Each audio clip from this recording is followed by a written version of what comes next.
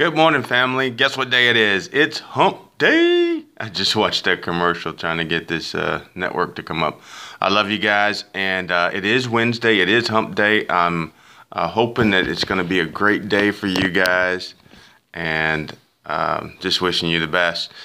Today, what I want to do is reading through a daily devotional, and as I'm reading this devotional, something just struck me. And so it's in Exodus chapter 16, and I'm just going to read this, verses 17 through 21.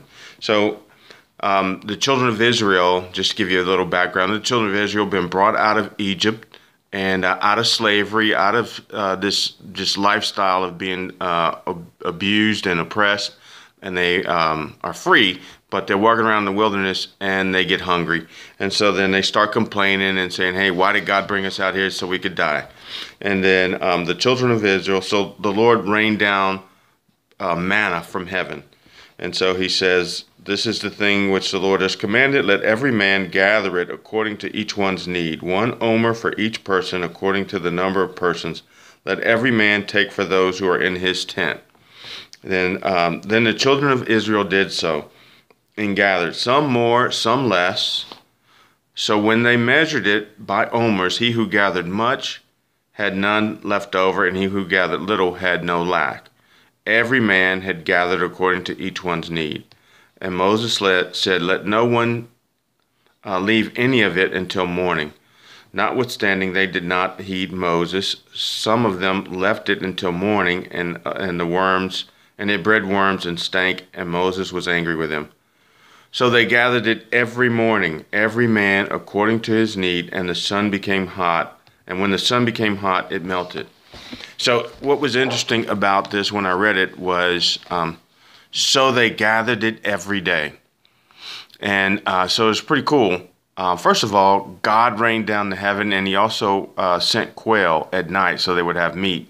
And he said, get what you need and don't leave it. Don't get half of what you need right now and leave the other half for later.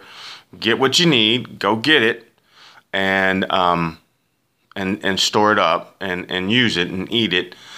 And they did that every morning. So what got me about this was God provides us with everything that we need. He gives us everything that we're going to need, and he does it every day. His faithfulness, every day he provides us with what we need. Now, our job is to go get it. I would send out text messages sometimes and I would say, get you some, right? And so that's what God is saying to you. Get you some. Get what I've provided. You go get it. Every day, you go get it. When I was a little bit younger, my son Robert talked to me about this song, Go Getter.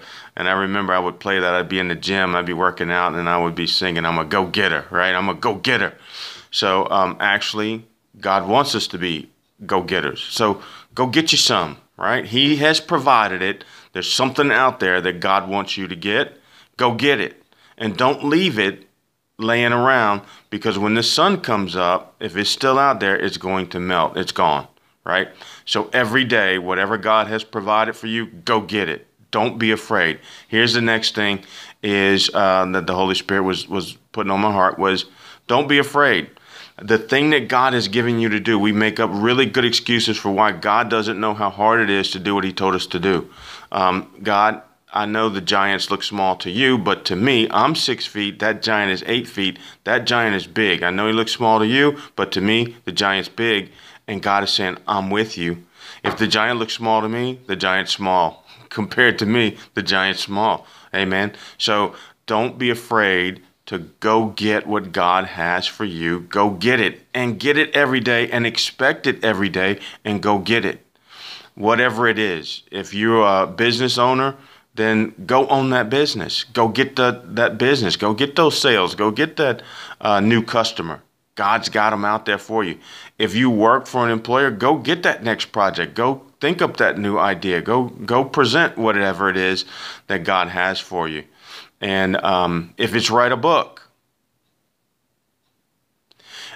go write the book. If it's start a business, start the business. The giants are out there. Yes, they are, but they are there so that you can see how God can help you overcome the giants. And so that's what I want to share with you. I love you guys. Also, today is Caleb Wells' birthday. And so, Caleb, I love you. Happy birthday, man. You're such a joy to me and your mom. And our scripture, I'd sent it out to you earlier. We love you. Y'all have a great day.